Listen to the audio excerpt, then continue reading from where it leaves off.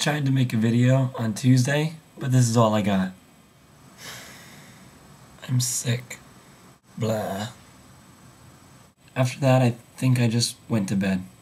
I don't know if you guys noticed, but my last video went viral, and that was kind of crazy.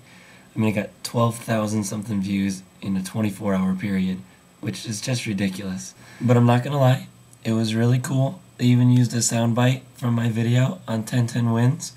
They featured it on the front page of Consumerist and The Gothamist and some random webpage in Brazil. It's cool. So if you want to see craziness in New York, here you go.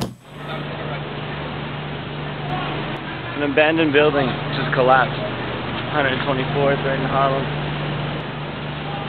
They won't let me any closer. I don't know if you guys heard, but this morning somebody tried to blow up the military recruiting station in the middle of Times Square, so I decided to check it out after work.